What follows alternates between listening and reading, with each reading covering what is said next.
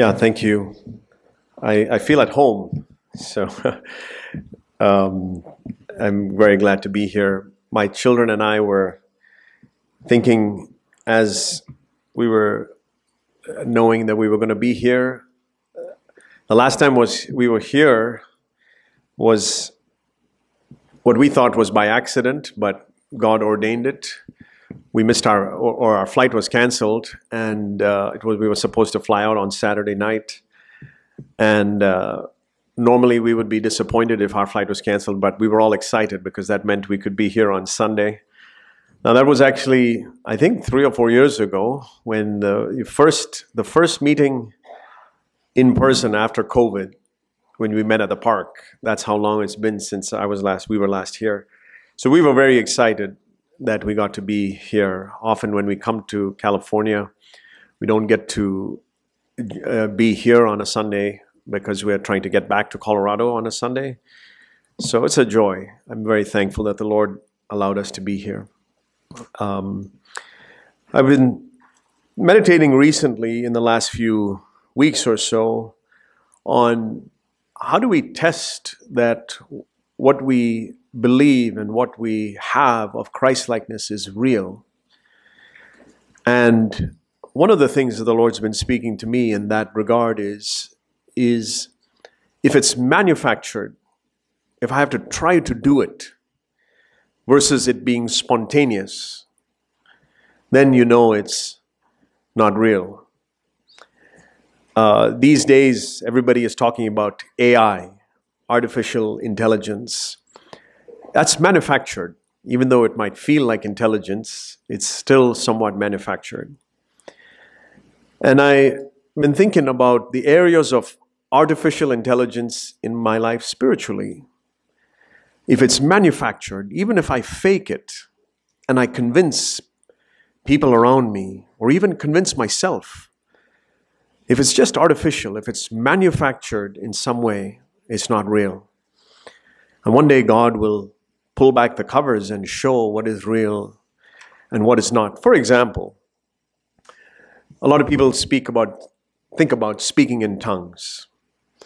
And in most of Christendom, they're trying to manufacture speaking in tongues. Figure out how can I hear somebody speaking in tongues or what I think is speaking in tongues.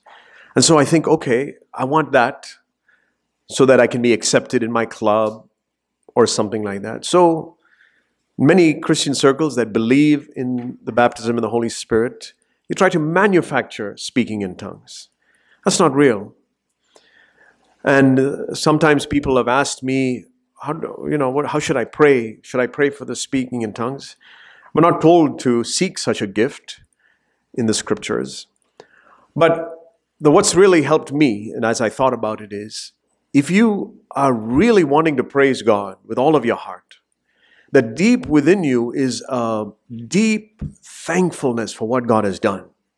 Not just singing to impress others or praying to impress others, but deep down, you are genuinely thankful. Genuinely, you want to praise God with all of your heart. And you just can't stop praising Him when people are looking and listening or people are not. You will find maybe the English language or whatever your native language is not enough, that God will give you that gift. That's spontaneous versus artificial. And you can apply the same in many areas. And a couple of areas that I've been thinking about recently are joy and fellowship. And if you look at the scriptures carefully, you'll find that the two are very closely connected with each other. We hear about fellowship. In fact, it's in our name, both here and at RLCF. We use that name. What church do you go to? Oh, a church that has the name fellowship in it. And I was thinking how easily that word fellowship can become just a casual word. And the enjoyment that should come out of fellowship is missing, perhaps. And I don't know you all well enough to be able to know whether it is missing, but I've seen in my own life that easily fellowship and the joy that God intends for us to have out of fellowship, we could easily lose. Joy, for example, when I read that James says, for example, in James chapter 1, consider it all joy.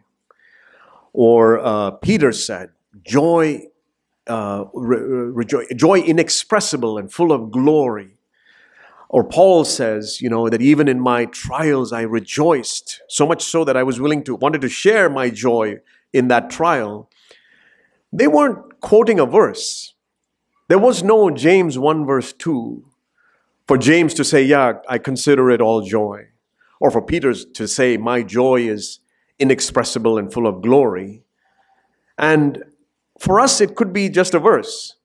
Oh, the Bible says, joy inexpressible and full of glory. And so I think I should manufacture this inexpressible joy, or this considering it all joy.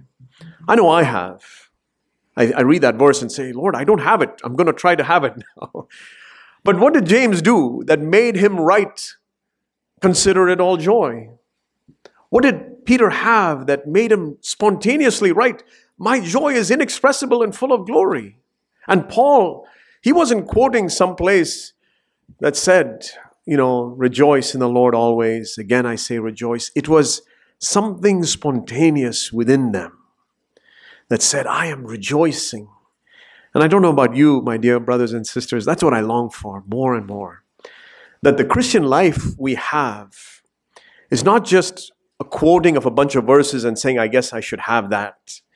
It's good to know God's word, but as we know God's word, and for you children and young people as well, as you memorize your verses, I hope deep within, and you can start even younger than I did, that deep within there's a longing that says, Lord, give me what Peter had. That whether I'm quoting a verse that's already in Scripture, or it's coming from within, or not, it's coming from a well within me. What Paul had, what Peter had, what James had, and above all, what Jesus had. The new covenant is this, that we follow Jesus' example, and he had life.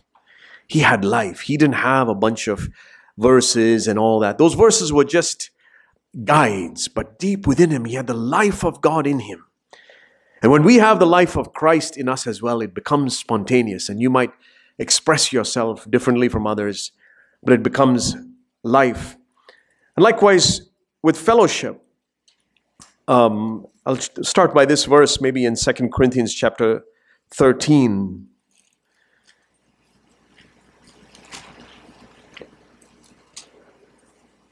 Second Corinthians chapter 13, I don't know what all this means, and we could perhaps have a Bible study on it in itself, but Paul ends this letter to the church in Corinth, 2 Corinthians 13, verse 14, by talking about three things: the love of the Father, the grace of the Lord Jesus Christ, and the fellowship of the Holy Spirit.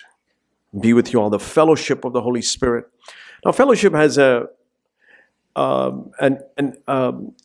meaning of intimacy connected with it. There's only one place that I know of in the Old Testament where the word fellowship is used.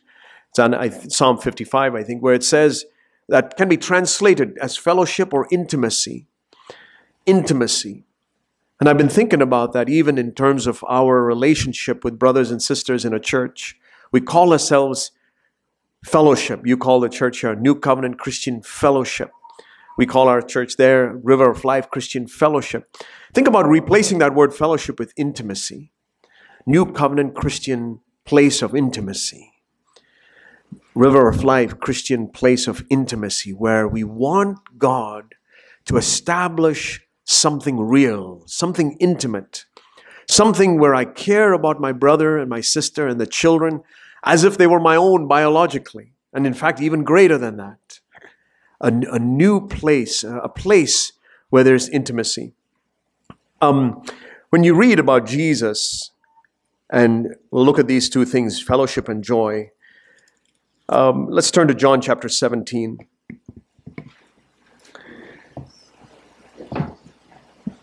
The joy that Jesus had when he enjoyed fellowship with the Father. We've heard often how the most precious thing for Jesus was fellowship with the Father.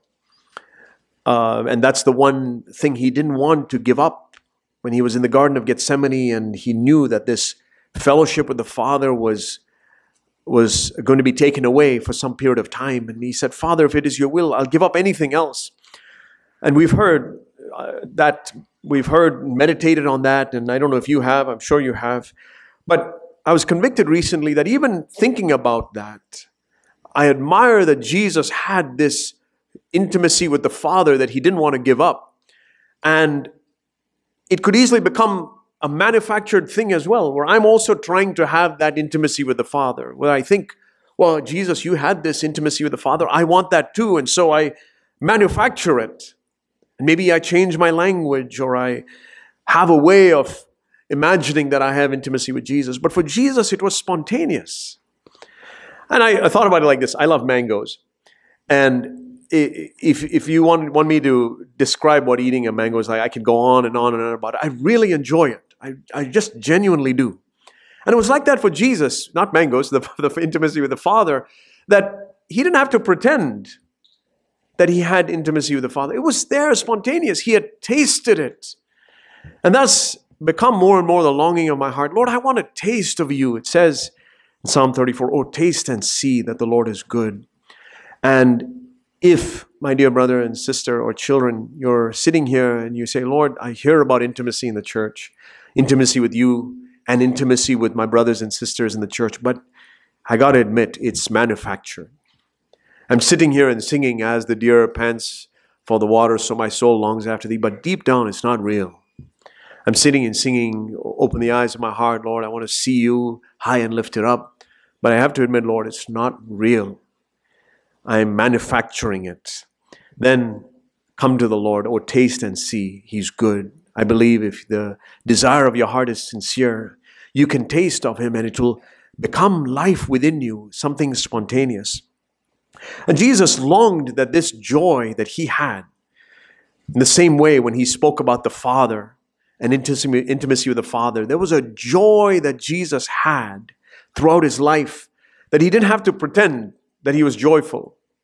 There were times when he was mourning. There were times when he was weeping over Jerusalem, weeping at Lazarus' tomb. And no matter what the emotions felt like, there was a joy that emanated. Emanated is a big word. It just means that it came out of him, as it were. If you were around Jesus, I really believe you would get the sense he was a deeply joyful person underneath. And I've been convicted that I wonder if my coworkers would say, you know, Santosh, he's a really joyful person. Or my wife, my children, the other brothers and sisters in the church, he really enjoys the Lord. He doesn't have to pretend it. Even when he thinks I'm not looking, he just seems to enjoy the Lord. And he enjoys the church fellowship. That's what I long for, and I'm asking the Lord to give me more of that. And Jesus said in John 17, verse 13, this is Jesus' prayer to the Father. Think about this is the last long prayer, as it were, on behalf of the church that Jesus prayed for us. Think about Jesus praying that for you and I, my dear church family. He says, now I come to you, Father, he's saying, and these things I speak in the world. So why did Jesus speak? Think about the 3.5 years of speaking and the 30 years of living that he lived here on this earth before that. And at the end of it, he says, this was the whole reason, that my joy, they may have my joy made full in themselves. You know, it's funny, I keep discovering new ways in which Jesus says, here's why I have come to this earth. Most Christians would say Jesus came to the world to die for the sins of the world. I think Christians start with that. You read in John 6 that he says, I've come into the world not to do my own will, but the will of him who sent me. What about this? Jesus came so that I would be a joyful person. And if I have somehow allowed the devil to rob me of that, where I'm one of those serious, holy types that doesn't have joy, I missed it. The holiness of God is represented, you can say, is manifest in joy, joyful holiness, joyful fellowship. And I'm not talking, again, we can try to manufacture it. We can say, okay, now I guess we got to be smiling all the time, sing more upbeat songs and all that, and then it'll become manufactured and artificial again.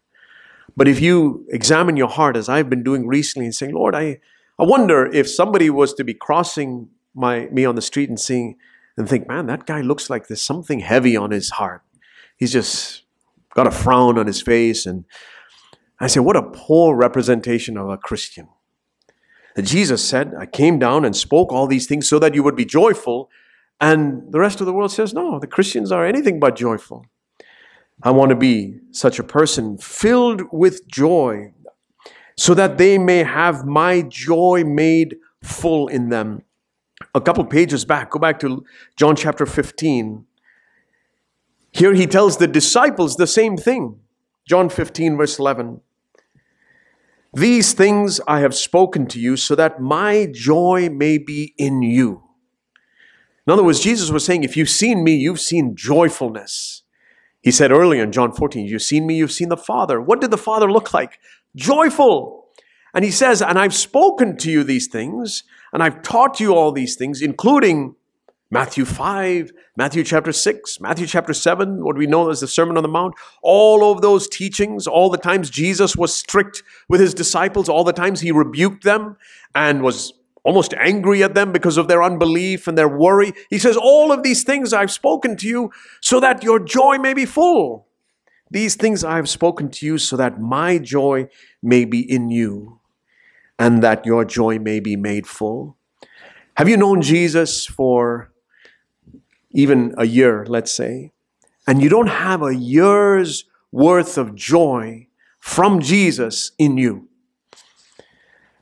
If you've known Jesus for a year and you don't have a year's worth more of joy in you, perhaps it's another Jesus. A Jesus who's very strict and rigid and hard and all serious all the time. A joy that doesn't compromise the holiness of God. But I long for that joy in my life as well.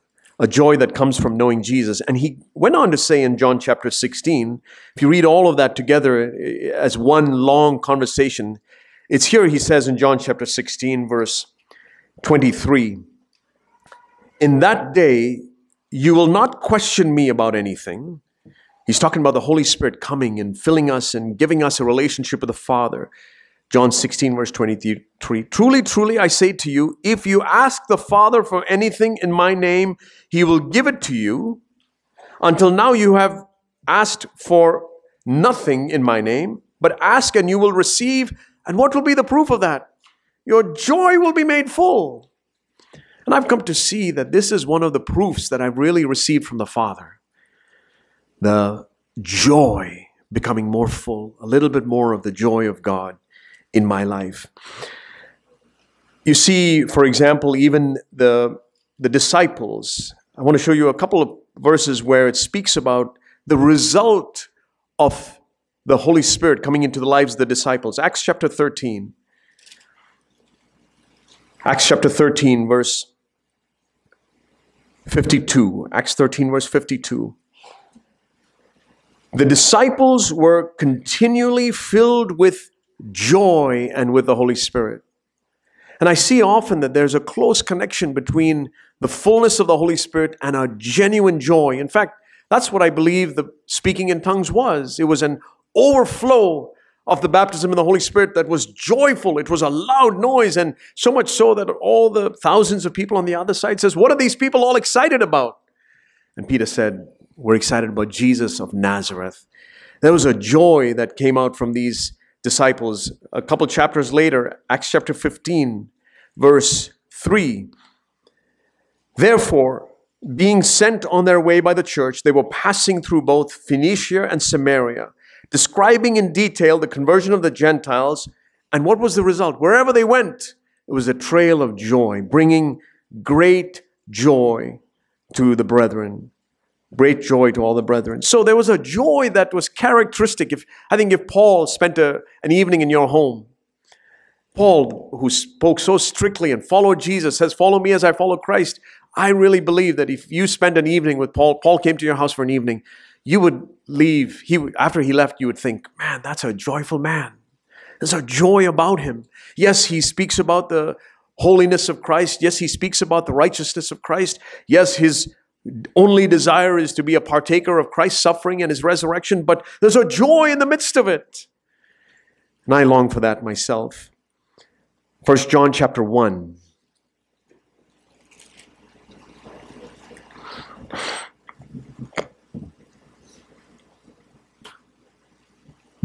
Here's John writing towards the end of his life. 1 John chapter 1, let's begin reading in verse 1. What was from the beginning, what we have heard, what we have seen with our eyes. Again, I think of this picture of the mango that John is saying, listen, I've tasted it.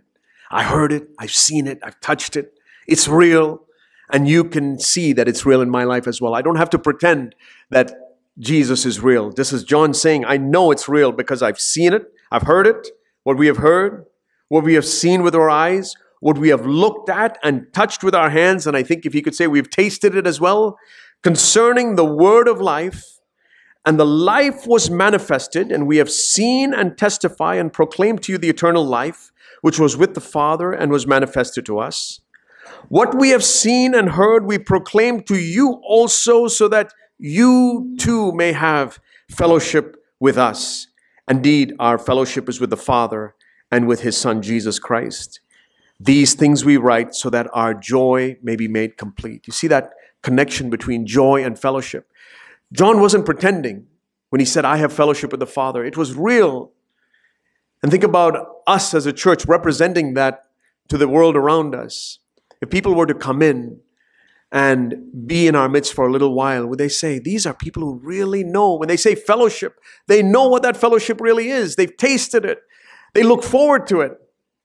And I was convicted even recently about how easy it is for us to take for granted the church fellowship that we have. Think about it, even coming here this afternoon. Is it just a routine? Is it just I guess it's time to go to church. Let's go and we're going to be there together. Or is there a joy? I see that every time Jesus was with his disciples, he was excited. He loved being with his sinful brothers.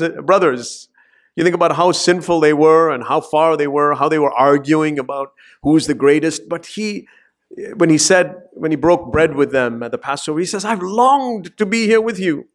Imagine Jesus looking forward. Oh, it's going to be tomorrow. We're going to get together. And yes, I know I hear Peter and James fighting about who's the greatest, but I want to be with these brothers. You know, Jesus once looked forward to this meeting. He longed to be here with you. How much did you long for the same? To be with Jesus and to be with the other brothers and sisters?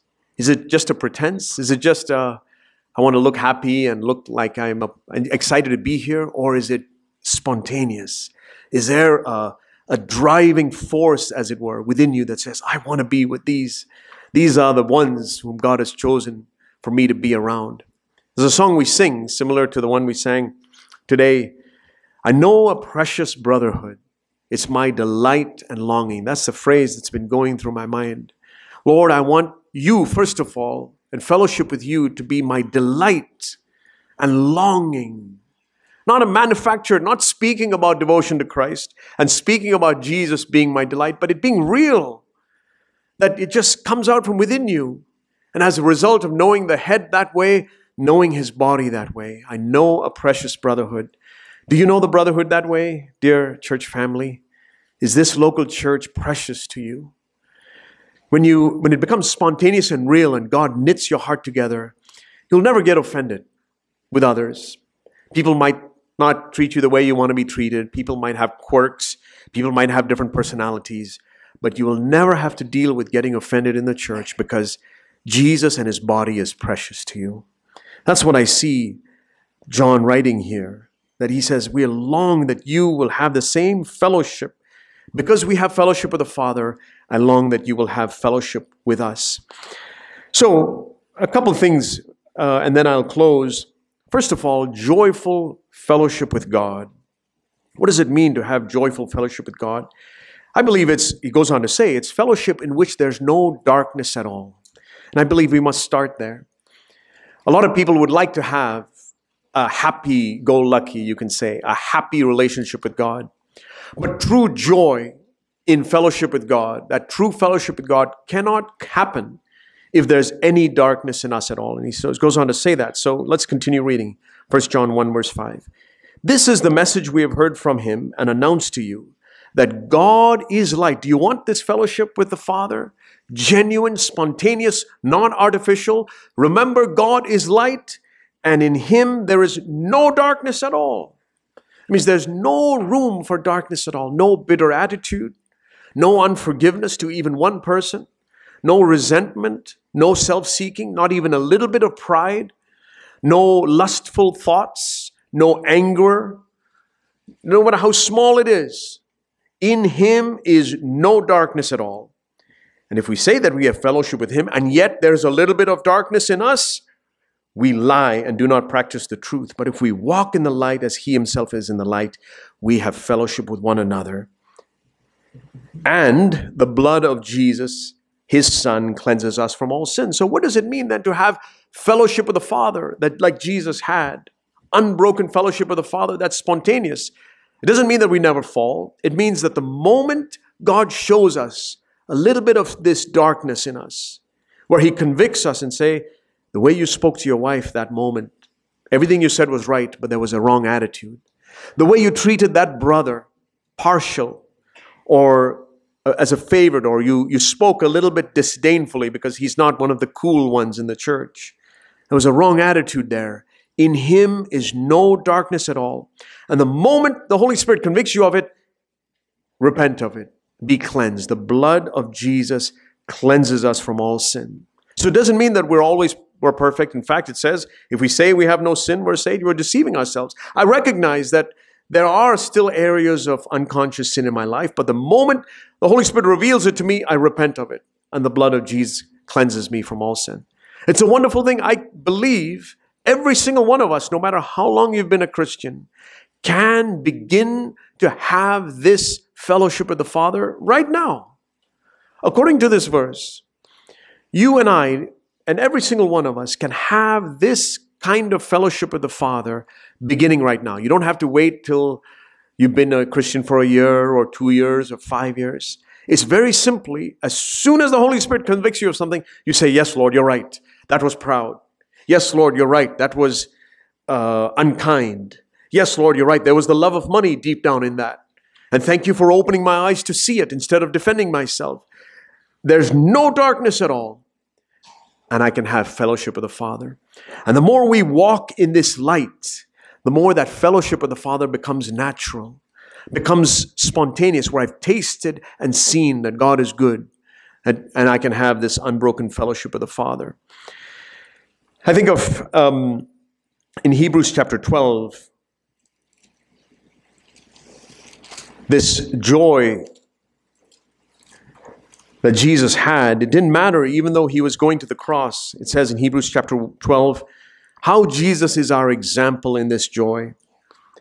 Therefore, since we have so great a cloud of witnesses, Hebrews 12 verse 1, surrounding us, let us also lay aside every encumbrance and the sin which so easily entangles us, and let us run with endurance the race set before us, fixing our eyes on Jesus, the author and perfecter of faith, who for the joy set before him. I miss that, I'll be honest with you. I thought about Jesus as an example in my faith, Jesus as an example in running, being set free from sin, but I missed looking at Jesus' eyes to see what was it that his eyes were fixed on. His eyes were fixed on a joy that came from having this fellowship with the Father, and a joy that came from knowing that I too, as his younger brother, and you too, as his younger brother and sister, would also partake of that joy, like he said in John 15 and John 17. So this was a joy set before him. And if I have that same joy set before me and say, Lord, I want to partake of your joy, I want to see your joy more, then I can run this race with endurance. You know, he too, it says here, had to endure the cross. What do you think? Was the cross easy for Jesus? According to this verse, it wasn't. He was a man just like us, and he had to endure it. He had to bear it. There was a heaviness to the cross. And I know I miss that sometimes because I thought, Lord, it seems heavy, this path I'm going. It seems heavy. Am I missing something? It was heavy for Jesus too. He had to endure the cross, but in the midst of it, his eyes were fixed on a prize, on a joy. His eyes were fixed on a joy, who for the joy set before him. And that joy was the fact that he, even though for that period of time, that fellowship with the Father would be broken, it would be pleasing to the Father. Say, Father, I'm just going to be pleasing to you. And one day you will restore it and we will have that fellowship again for all eternity. That's the joy that he had. Along with that, a joy that I would become a partaker of that. And I thought about it like this, dear brothers and sisters. When Jesus had that joy, that as a result of my enduring my cross, one day Santosh and Megan would be one in their marriage. Santosh and Megan in their home would be one. New Covenant Christian Fellowship would have unity. They'd have true fellowship. And in the local churches that God has placed us, that we would experience unity. That's why he endured the cross. That's the joy that he had set before him, that he would look down 2,000 years later and see a body of believers who have laid aside their differences, laid aside their preferences, and they're standing on their own dignity and are truly being made one. And today, when he looks down, would he be grieved when he sees a home or a husband and wife who both take the same name of Christ are fighting with each other and arguing with each other and thinking of themselves as better than each other? And then in the church, the same way. Jesus had a joy set before him that we would be one. He said that in John 17, as the Father and he are one. And have we disappointed him in that sense? With our little bickering and our little arguments and our little fightings. Jesus had a joy set before him that we would experience fellowship in the body as well. John chapter 13, let's go back there. So fellowship with the Father, first of all, and then fellowship in his body. True fellowship. John 13, verse 35. By this all men will know that you are my disciples if you have love for one another. These were Jesus' words. The distinguishing mark of you all as my disciples will be this, that you have a genuine love for one another. Everything else will be some other version of some other religion, but the true love for each other. You know, I was thinking about this even in the context of our church, that when I visited other churches in the past, before I went to Colorado, as a visitor in a church, everybody was very friendly to me. Because it's a visitor. You want to be friendly to them. You want to be hospitable. I don't think I've ever been to a church where people weren't friendly to me in some way. In fact, some churches go overboard with it. Everybody wants to friendly and make a good impression on you. And I've thought, is that how we are supposed to be as a church as well? If a visitor came in and sat in our midst for the first time, would they say, wow, those people were really friendly to me? And according to this verse, what I saw is that what they should see is these people are really friendly with each other.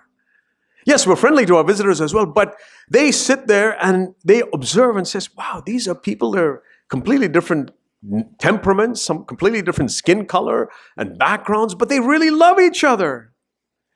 And the picture I got was of, let's say in our home, we were looking to adopt a child, right? A child comes in and we bring them into our home and says, we want you to see what our home is like. And if I was a child going to be adopted into a home, and I came into that home and watched, what is this home like? What is this home like? Do I want to be a part of this church? I wouldn't look at how they treat me, because everybody's nice to the visitor. Of course, everybody would be nice to me as the one that wants to be adopted. I would look at how they treat each other. How does this husband, this daddy speak to mommy? How does the father speak to the child? Because that's going to be me one day. If I want to be a part of this home, I want to see, what are they like with each other? If I'm going to be a part of that home, and I think about how God brings different visitors into our midst. Yes, we're friendly to them, we're kind, we're generous, but I want them to see these are people who really care about each other. Everybody. They care about each other. They take an interest in each other's lives. That ought to be the distinguishing mark of us as a church. That's what Jesus said here, John 13, verse 35. They will know you are my disciples by your love for one another. Philippians chapter 2, how do we have this love? How do we have this fellowship in the body? Philippians 2 verse 1. Therefore, if there is any encouragement in Christ, if there is any consolation of love, if there is any fellowship of the Spirit, if any affection and compassion, Paul says, make my joy complete by what? Being of the same mind. How is it that we're going to have fellowship with each other? Is it that we have park days? I'm glad you have park days. We do park days as well. Is it that we're nice to each other and we invite each other to each other's home, and I'll invite you to my house, you invite me to your house. Let's get together and do activities. That's how the world thinks churches should be built. You'll build a club that way. It's very clear here. The Holy Spirit says, if you want to have fellowship in the Spirit, come to the same mind. Learn to think the same way. How are we going to do that? We can act the same way, artificially. We can sing the same songs. We can read the same version of the Bible and all that. Those are outward ways. But to have the same mind, what does that look like? He goes on to say, what is the same mind we're all trying to have? How are we all going to think the same way? Is it that we all have to preach a certain way and talk a certain way? I was recently listening to some messages from a particular church group where I'm familiar with their leaders, and I saw that all of them speak the same way. They all sound they learned to preach the same way. And if you closed your eyes, you would think you were listening to one of their leaders, because they all speak exactly the same way. And is that what it means then to have fellowship? We all start to speak the same way and use the same language? No, it says have the same mind. What mind? Verse 3, where nothing is done from selfishness or empty conceit, but everything is done by regarding one another as more important than yourself, the mind of humility. Here's the secret, my dear brothers and sisters. Do you want fellowship in your marriage? It's not going out on more dates or buying flowers for your wife or your husband. That's good. Do that. But learn to think of your wife as more important than yourself. Learn to think of your husband as more important than yourself. By that common mind, because you're both thinking of yourself as less important than the other, you'll find that there's fellowship. And now we bring that into the church, where I as a brother, my brothers and sisters, we're all trying to think of the other as more important than myself. That brother, he's more important than me. That sister, she's more important than me. That child, she's more important than me. And every one of us is thinking the same way. We have fellowship. And then that fellowship becomes spontaneous. It's not an artificial club relationship. It's a fellowship that has come because I have said, Lord, I want to think of myself as more important as less important than my brother, my sister, my wife, the children. I'm less important than everybody else. And the other brother sitting next to me, the other sister sitting next to me is also thinking the same way. And we have all been conformed into the mind of Christ, who thought of everybody as more important than himself. He thought of everybody as more important than themselves. This is the bloodline, you can say. This is the nervous system. I like to think of it like this. The head is the center of the nervous system, and it controls the whole body. Do you want to be a part of Christ's body? Do you want true fellowship? Be a part of his central system of humility, of thinking that way, the way the head thinks of everybody else as more important. And this true humility is joyful.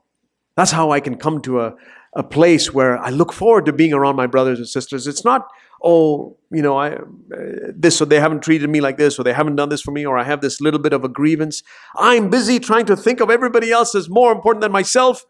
And in that, I find true fellowship. I like how Paul, I'll close with this. Recently I was looking at different places where he just almost gushes over the saints. It's just like he writes about these saints that he has to rebuke and correct, but he says, you all are my joy. I'll give you a couple of examples. 1 Thessalonians chapter 2. And I read this and I thought, I want to be able to say this about my fellow brothers and sisters in the church. 1 Thessalonians chapter 2. This is Paul, the mighty apostle, so close to Christ, probably the closest to Christ of all the people on earth at that time. And he's writing to sometimes carnal churches. And yet he has partaken of the mind of Christ. He's got the joy of fellowship in him, where he can tell these Thessalonians who are a little bit miserly in their giving and things like that. But look at what he says in 1 Thessalonians 2. We, brethren, having been taken away from you for a short while, in person, not in spirit, were all the more eager with great desire to see your face. I mean, he's had to correct this church. He's had to correct them for false understanding about Christ's return and all these other things. But he says, I'm looking forward to being with you. He knew a precious brotherhood. And that brotherhood wasn't about their faults and their unChristlikeness and the ways in which they need to grow. Yes, he dealt with it. He corrected them, but he says, you are my brothers. I love you so much. Verse 18, we wanted to come to you, I, Paul, more than once, and yet Satan hindered us, because who is our hope or joy or crown of exaltation?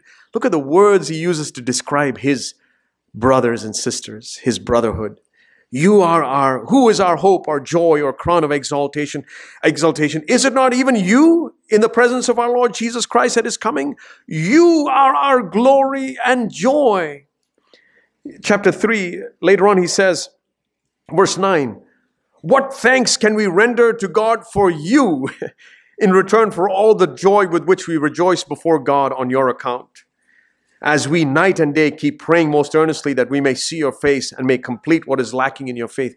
This is the mighty apostle Paul, much greater, miles ahead of where the church was spiritually, and yet he had a longing for them. He says, I can't wait to see you. And I feel like that sometimes when I travel away from our church and I miss a Sunday and I think, I can't wait to see my brothers. Because and sisters, that's the church God has placed us in. And for you all, if you have to miss a Sunday or you're sick, is there a longing within you? Not a manufactured, oh yeah, I guess I should love my brothers. But is there a longing within you that has come from tasting and seeing fellowship with the Father? And as a result of that, fellowship with the saints. This is how Paul spoke. I like that word, gushing over the saints. Gushing means he was just so full of joy. He didn't have to pretend. He was really excited. If Paul came here, if Paul was a part of this church, he would say, I'm so excited to be with you all. And you'd think, man, who am I? That the mighty apostle Paul speaks that way of us. And think about us, dear brothers and sisters, that way. What is the secret? It's this humility of mind that Jesus had. I know it's the way I want to go. I want to think lower of myself than I've thought before. I want to think of one more person as a little bit more important than me. And I believe with all of my heart, I will find a joy, a spontaneous joy that comes out from within, a love for Christ and for his body, the head and the body. Amen.